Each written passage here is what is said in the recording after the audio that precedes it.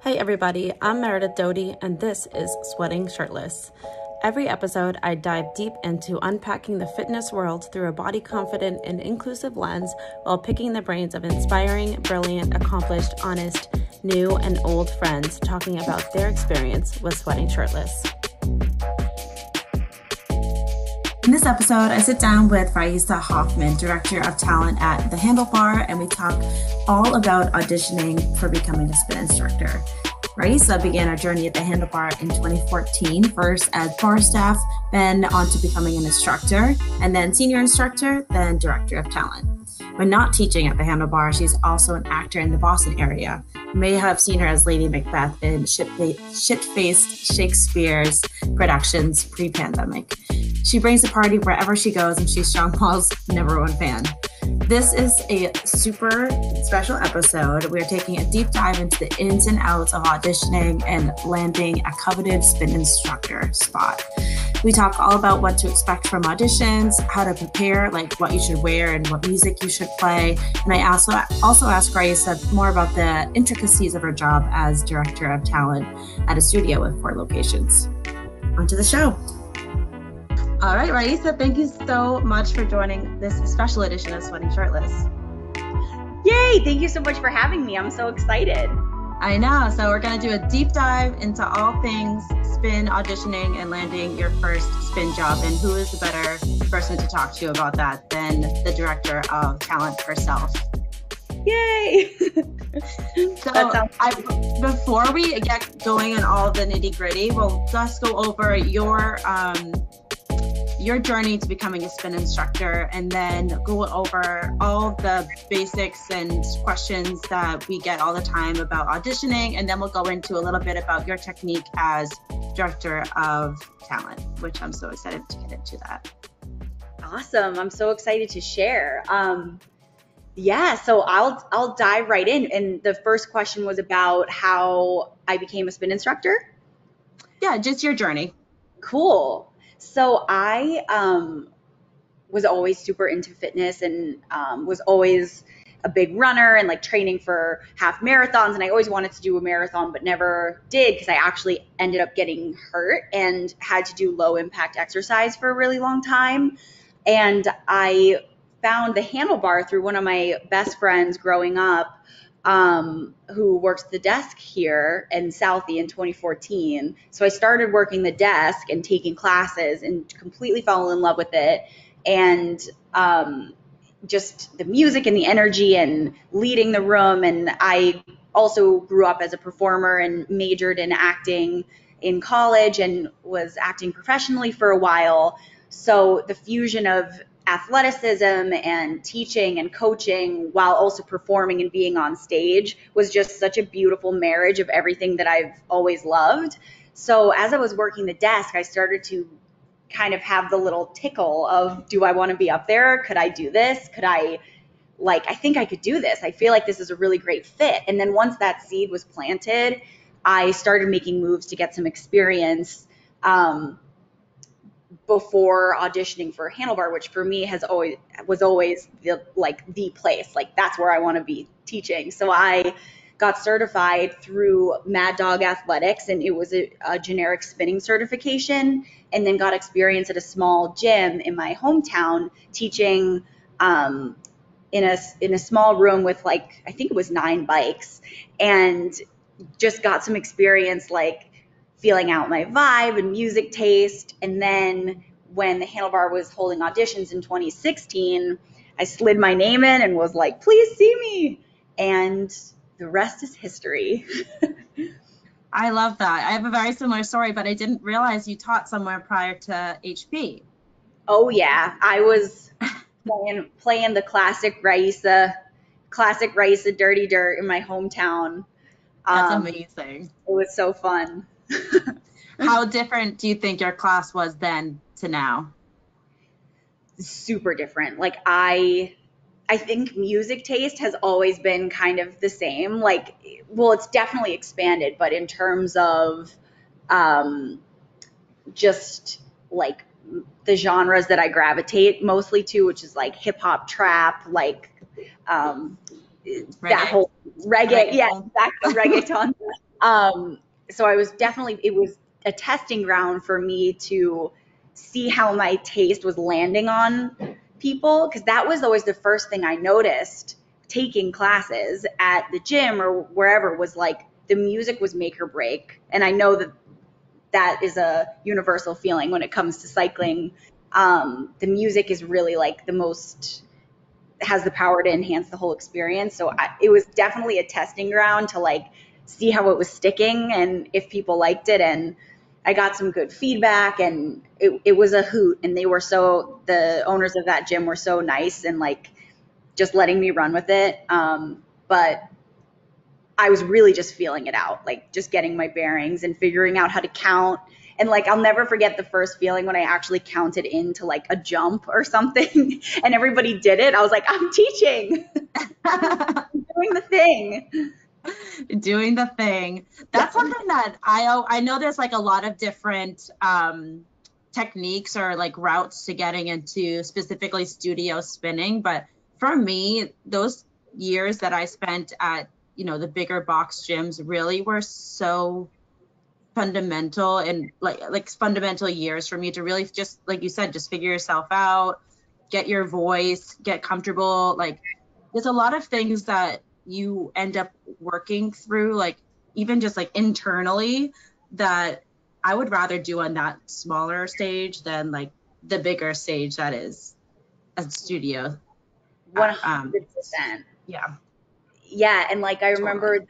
at the gym I was teaching at, we didn't have a sound system. It was no microphone, and it was an iPod speaker, and it was like Bluetooth. And I had my first experience with like a speaker that didn't work, or like having to troubleshoot in the moment. And like it was really like gave me experience using my voice to command without the microphone. So like when I got to Handlebars audition, I was like, oh, we got this, because I actually had like a headset.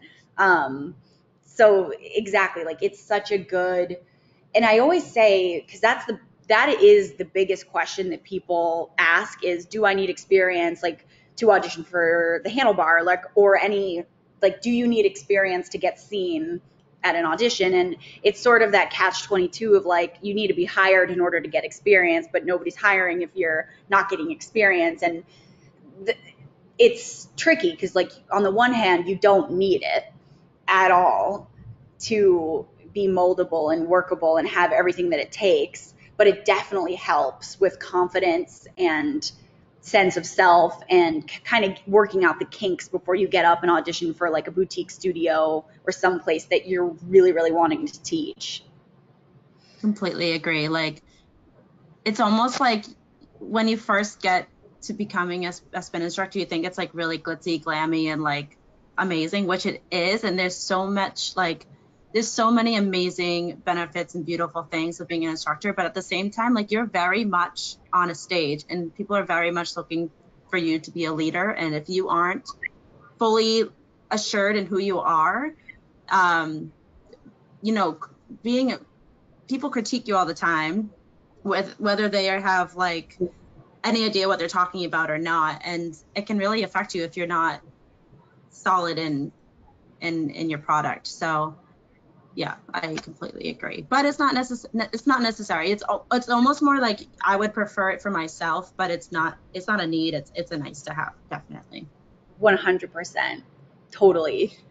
So from 2014, you started at bar staff, and then in 2016 you auditioned. Aside from finding a studio gym at your home to teach at, was there any other tips and tricks that you picked up along the way as like being an insider at the studio? Hmm. That's such a great question. And I've never thought about this. Tips and tricks. I want to say that, I mean, I knew the studio and I knew the community and I knew the product and I knew the vibe so well in and out. Like I had been studying instructors' classes, studying what choreo they use, studying their transitions for a long time before I got up to audition. So like the passion for the studio was really taught me, I feel like, everything I needed to know to succeed. So like on one side of the coin, it was getting the experience and confidence in myself. But on the other side of it was knowing like, this is the handlebar and this is their like, this is the, it's tricky because it's like when you are casting the net at a bunch of different studios and you really just want a teaching job, like that's one way to go about it. But the biggest thing that contributed to my, I think, getting hired to teach was how well I knew the intricacies of the product just from riding so much, and being passionate about the community. I mean, at least at the handlebar, that's like the biggest thing is like, are you a member of this community? Do you want to be a member of this community, or are you just looking for it like a job? So I think that was really helpful. And I don't know that I would have found the same passion to teach anywhere other than the handlebar. I think specifically like because of falling for the community and the product so much. But yeah, it's like I remember I would take it was actually Eve's class. I would take Eve's class and then I would like memorize stuff she was doing and then I would go like practice it at the gym. And like that's really how you find yourself. It's like being inspired by someone and trying it out on yourself and then finding yourself without copying, if that makes sense.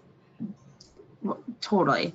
I think it's like the two things. It's like one, like you're an ambassador for the studio, and the studio wants people who are like almost like passion for the studio is weighted heavier, weighted more than like your experience and like your ability to teach. Like we can teach you how to teach, but we can't make you passionate.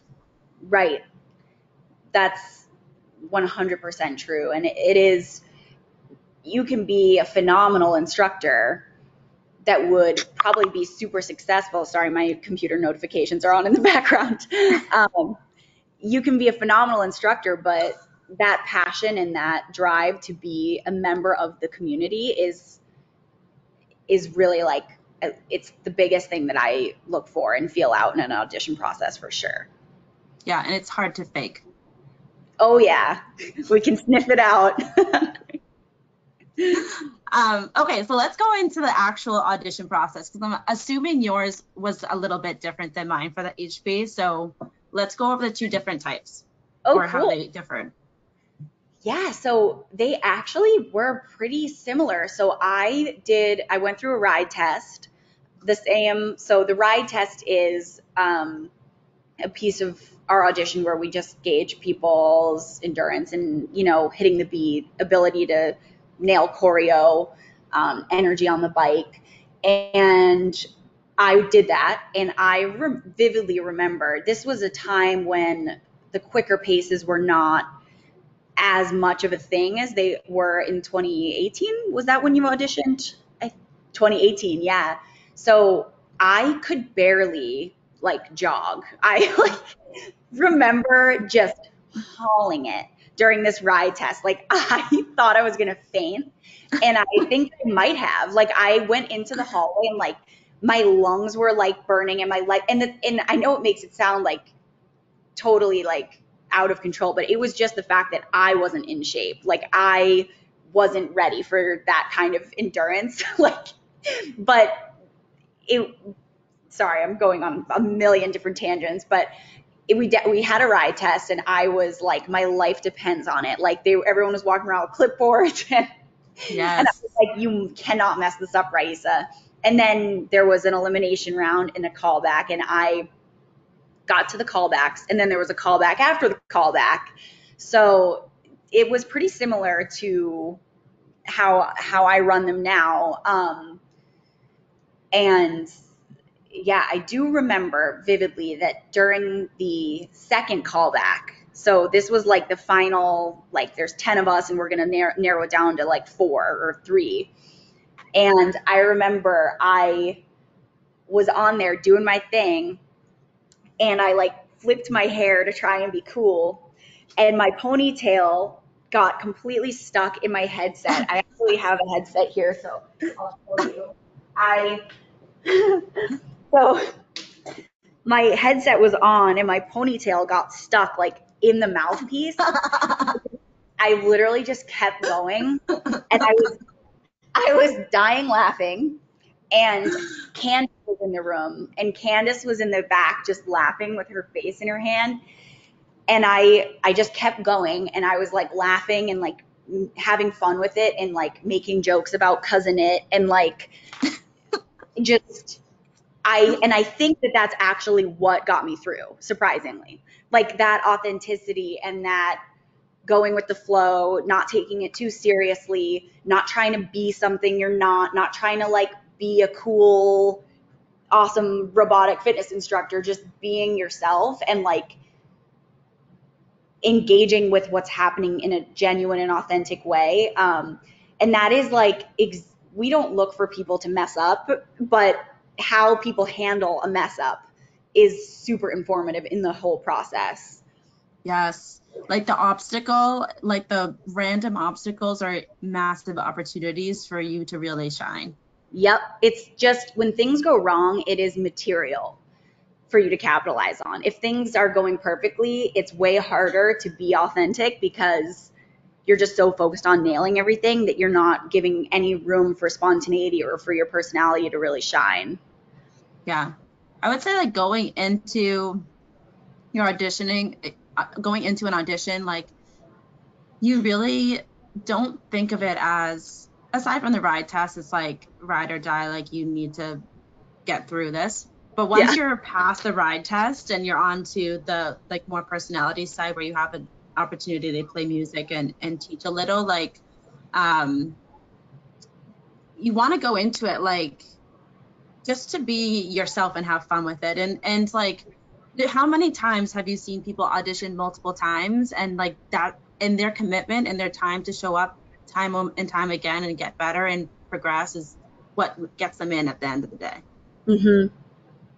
Exactly. Like that is that dedication and the being genuinely excited about the feedback you're getting and curious and approaching it with like curiosity and welcoming of feedback and is just automatically going to skyrocket somebody to succeed like so much quicker than someone who's thinking, oh shoot, this means I'm doing this wrong and this wrong and this wrong. It's like feedback and getting that criticism and even being told no is just really an opportunity to grow.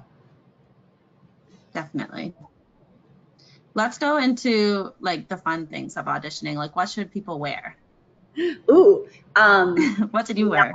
I know what people shouldn't wear, which is brands of studios that are not the one you're auditioning for. Does that happen? Oh yeah. Like, oh yeah. Like, and that's fine. Like, I get it. People have what they have, but it definitely isn't an awesome look when you're trying to be a canvas to be, like you said, an ambassador, and you're like, but I'm also an ambassador for this other place. Which doesn't mean like you can't go somewhere else. Like we all go everywhere because we love it. At the end of the day, it's fitness. We love it.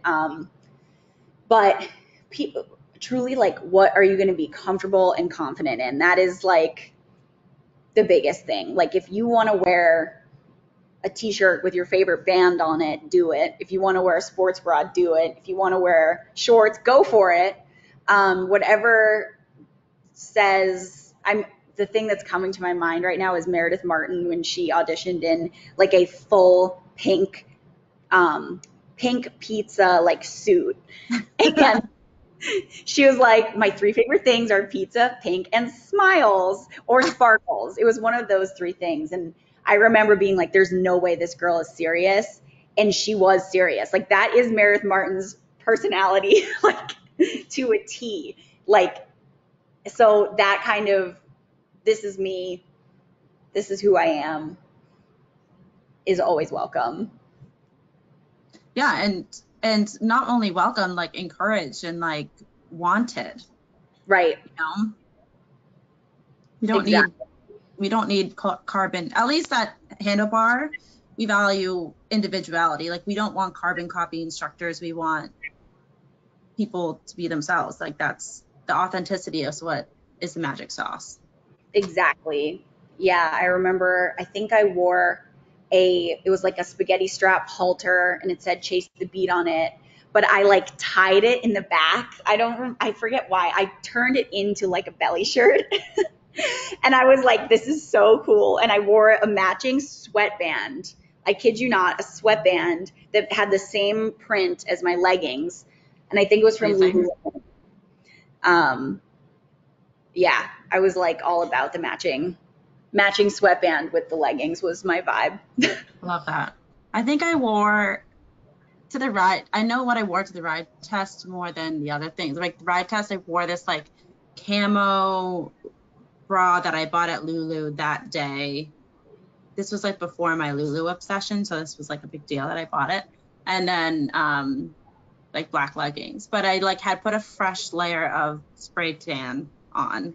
And I like smelled like spray tan and like full makeup because I knew you were taking photos too for the ride test. You took a photo of us all. I'm like, I'm nailing this Oh, photo.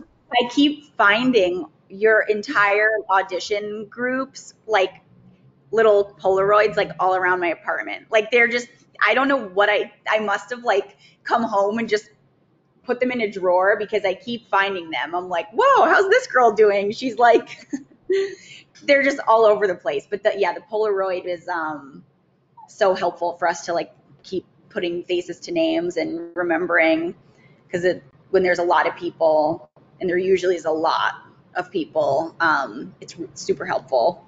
Yeah.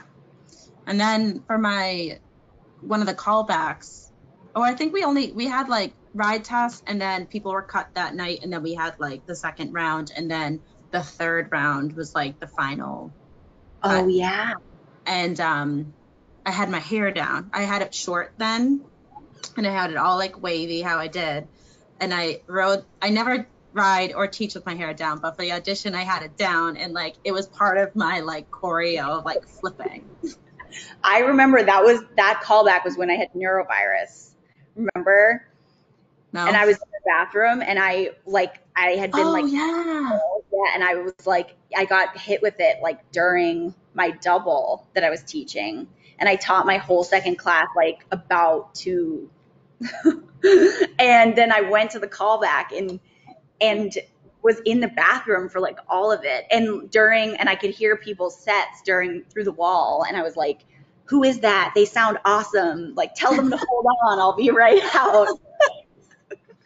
And then I think they made you do it for me because it was so great and they wanted me to see it. So they were like, let's go again. Just do everything you already did. Do it again. Yeah, I was shocked because usually when you had people do it again, like everyone was like, oh, it's not one way or the other. But I'm like, if I'm asked to do it again, it means I screwed something up. Like, but it was just because you wanted to see me hair flip again. I was like, she looks great.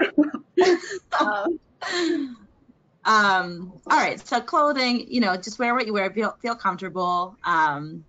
Maybe like, yeah, just be comfortable and be your most authentic self. Now on to music. Ooh. So music choice or like kind of like what we look for when people are doing their sets.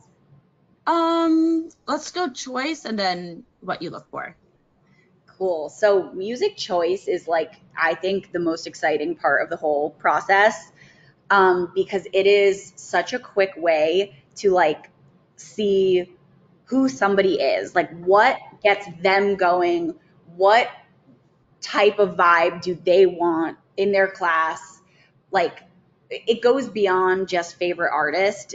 I always say that to some degree when you're playlisting for your class or playlisting for an audition, you're saying like this is me as a performer. Like if I were about to do a concert, like or I'm a DJ or I am Beyonce, like this is me, like this is my persona. It goes beyond just liking the song. It's like what energy do I want to share with the room that feels authentic to me and gets me going? Because if it's getting me going, it's going to get the whole room going. And that's the best instructors are the ones that can get the entire room on the same page as them with regard to what they're feeling during a specific song. So like an instructor could come in and literally play a violin string quartet and have us ride to it, which typically might not be somebody's choice to spin to. But if that instructor is in it and selling it and passionate about it, it's going to translate. And that's what makes a diverse and beautiful instructor and instructor team, is welcoming all of those different music tastes. And I remember, I auditioned with the Red Lips Arrow Chord remix, which was sick. Reminder, I'm going to play that this week. And then Like This by Mims, OG, no remix. Like This, Like This. You know that song? Oh my gosh, that was now that you're singing it, I'm like remembering it. And it was because I like wanted to show kind of a more ethereal, trappy, moody side, and I wanted to show like my love of like 2000s hip hop. So the biggest thing I would say is it has to be music you love, like love, love, love, because it will translate if you're just kind of like blah about it. Hi, Griffin. Is he crying? He's crying right there. Griffy, come here. Come. He's like, I'm hungry, Mom. Huh. Griffin. So music that. Yeah, music that you. Oh my God, he's so cute. Hello. Music that gets you, that you're so into, and then it'll translate. And then if you have an opportunity to play anywhere from 1 song to 3 songs, if you have 2 or 3 songs you're playing,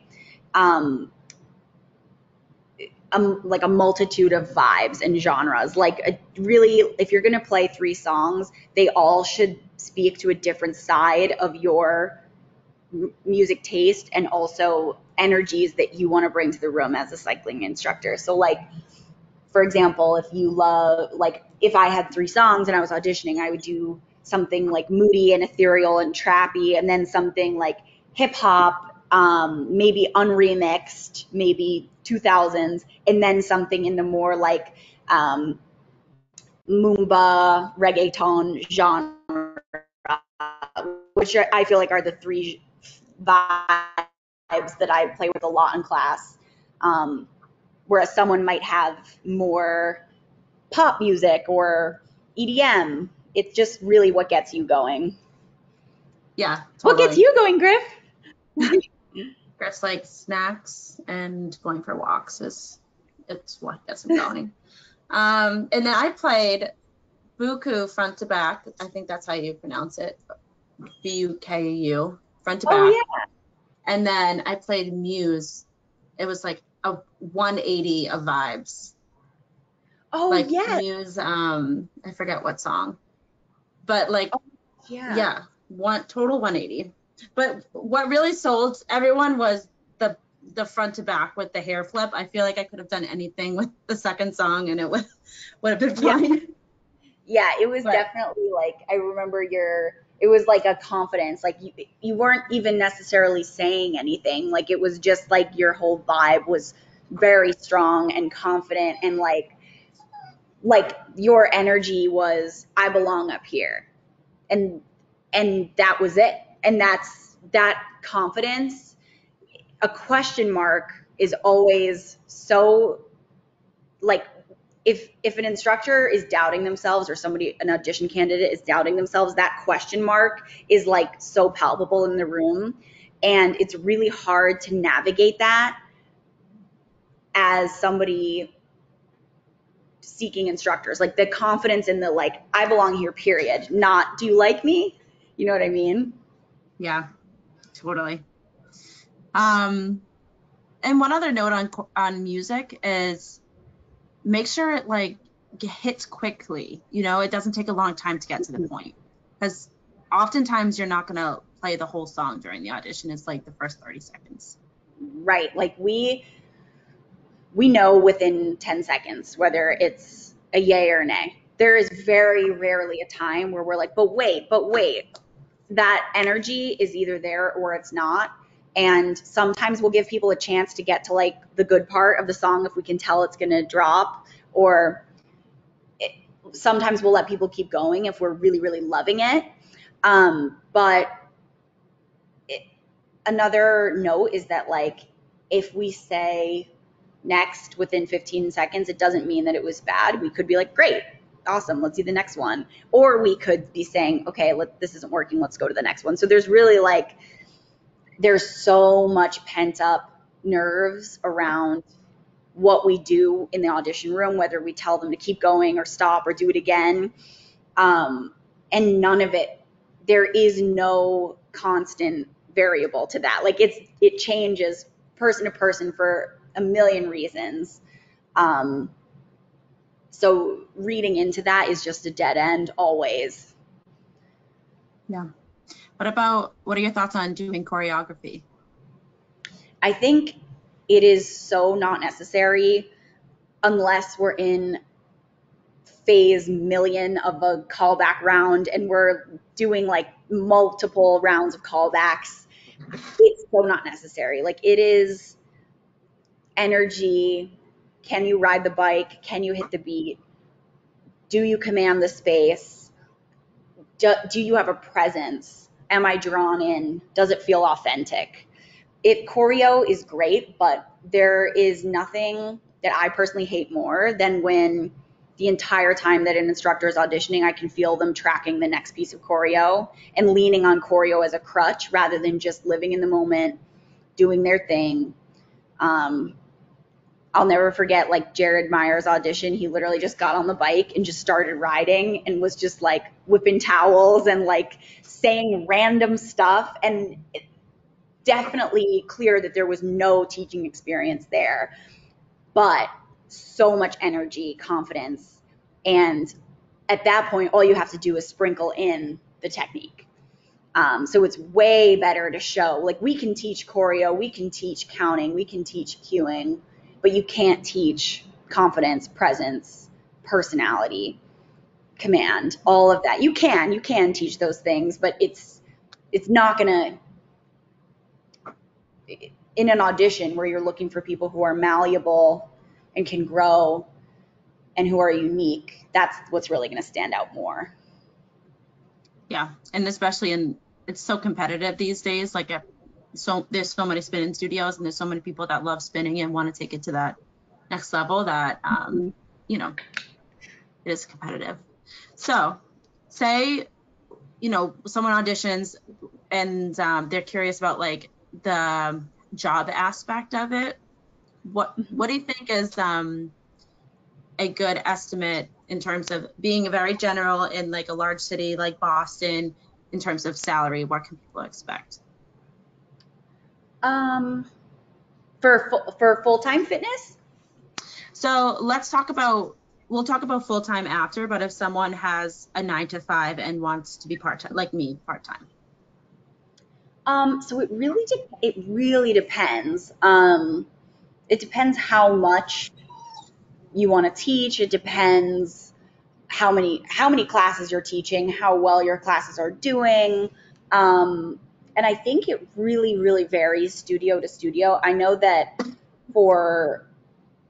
in my experience, like, before I was full-time at the Handlebar, I was using teaching as a supplemental income to my performing on the side. And I was, like, also catering and acting and then also teaching. So it was definitely not, at that point in time, something my whole income was not from that.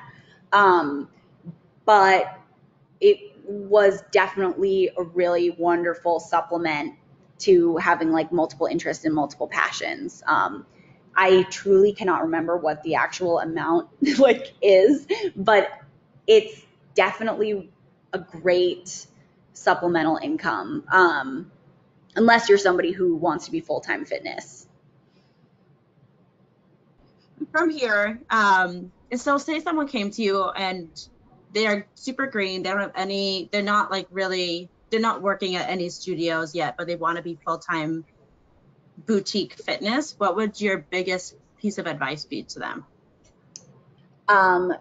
My biggest piece of advice to someone who wants to be full-time fitness is you really, really have to be scrappy. You have to be willing to be there, to do it, to sacrifice a lot of the kind of almost like conventions of work that you get from a more steady schedule, like a 9 to 5, because the meat in full-time fitness is the weekends. It's the early mornings, it's the late nights, it's the holidays. That's the meat of high traffic time slots. You also kind of have to be willing to build less popular time slots like a noon and 8 a.m., which are so rewarding if you stick them out and create your following. One piece of advice that I have for all new instructors who are building is every single time you teach a class, if you convince one person to come back next week, it's going to take 30 weeks, which is a lot of weeks, but 30 weeks. And that's only if you're getting one person to fill 30 bikes in that noon. And if you compartmentalize it that way and just really work on building, like you don't necessarily have to have the 6 a.m. You can have the noon, and that's your noon. Like really take ownership of your time slots, exposure, sub as much as possible, and also be really open to continued education and growing and continuing to get certifications in different mediums of fitness. Try other types of exercise classes that complement cycling and see if it's a good fit, and also be really in tune with what you love about teaching cycling and what other types of classes tap into that as well. Like I know for me, when I was right before I went full time at Handlebar, I was in the process of getting my sculpt certification at Core Power, and I went through the whole process, and I didn't end up auditioning because I ended up full time here, and I put all my focus at Handlebar. But what I loved about sculpt was that it was also music and beat driven and playlist driven, and it was like choreographed that way, because that's what I love about the Handlebar. So like I couldn't necessarily see myself teaching something not beat based and more like strength and coaching, but for someone else they could really be wanting to explore that. So really understanding what excites you about teaching fitness and finding the studios and the mediums that tap into that. Definitely. I'm going in circles, but the biggest thing is to be willing to kind of like sacrifice a morning on a weekend and really hustle those time slots and kind of be willing to just go wherever is needed. That's really great advice. Thanks. So I wanted to pivot and talk a little bit more about being a director of talent and how after the audition process, you have a group of however many new trainees. What's your approach to like step one? Like how do you get everyone on the same page and moving towards the common goal? Yeah, so it is really interesting because every single time I start a training program, I'm like, this is the time that I'm going to standardize it. I'm finally going to standardize the training program. And it never, ever happens, because I believe if you're doing it right, it's going to be different for every single person. Every single person's going to have different homework. You might be covering the same things in content sessions, and you might loosely have the same homework assignment, but not everyone's going to be ready to move on week to week. Some people might need to come back, redo. Some people might need to focus on an entirely different like assignment altogether. What I love is obviously, aside from just getting everybody's availability and figuring out when we're going to meet, it's the first couple of sessions where people are on the mic that I start to get a sense of what people's areas of focus are and what people kind of are already nailing. And then from there, the group of trainees kind of just starts to blend together into groups. Like this person, these 3 or 4 have teaching experience, so they're going to be focusing on authenticity, instructor persona, performance. Then you'll have people who have no experience but are just all persona, all personality, and they need to focus on the counting more. And then that's when we'll kind of break apart. And sometimes that'll mean doing sessions separately, but most of the time they just have different assignments because everyone's ultimately learning from each other. So yeah, it really is different every time, but I think setting the standard that everyone's there to learn from each other, and even if you feel like you're nailing something, you're still going to learn from whoever's going up on stage regardless. Yeah. Totally. Going into, so being the director of now 4 studios, we have North End, Southeast, Benway. Yeah. How do you kind of standardize the product? So we have all these instructors, everyone's, and if this is like going into HB's secrets, we don't have to answer, but what's your take on having a standard product that feels similar across all of these studios, but also honing in on each instructor's authenticity?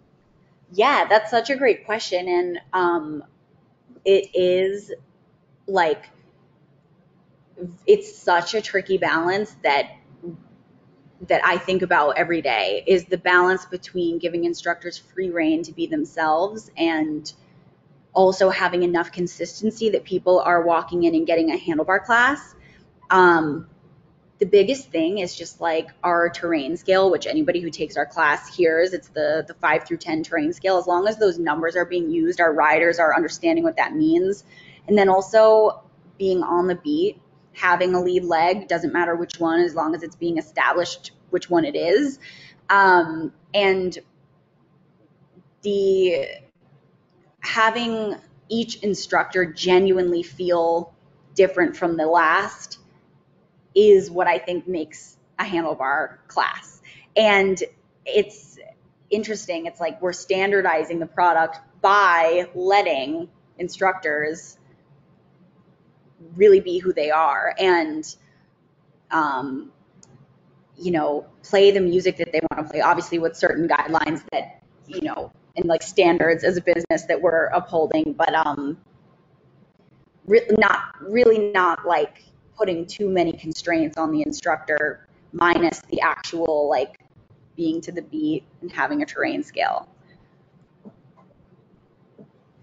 It's really fulfilling as an instructor to be at a studio that's like that, because it just is like when you're at a place that really values you for you, it's such a game changer, and it kind of removes that like competitive side of things. It really makes it more about community over competition, because all of our differences are really truly valued. So I really appreciate that. Yeah, no, it's definitely my favorite part. It makes it exciting to know that everyone is we're not trying to crank out a bunch of fitness instructors who are teaching the same class. We're trying to have a consistent enough product that lets each instructor be themselves. And if we're letting each instructor be themselves and speak to their own community of people, like that's just all the more riders who are going to feel connected. I love it. I think that's a beautiful place to end. Yeah. Thank you so much for joining. This was great. And I think it's going to be so valuable I know that now that the pandemic is coming almost like a light at the end of the tunnel, I think there's going to be a lot of opportunities in the fitness space. So hopefully this is helpful to anyone who's listening. And I really value and appreciate your time, Raisa. Thank you. Oh my gosh, of course. Thank you so much. That was so fun. And I hope it was helpful to anybody who's thinking about auditioning anywhere or at the handlebar or teaching in general. And yeah, thank you so much. Great. And on the show notes, I'll put the link to your Instagram handle. So if anyone's interested, they can follow you. They know how to find both of us. We're not hard to find. Yeah. Okay. Thank you so much. Bye. Have a great night. Bye. You too.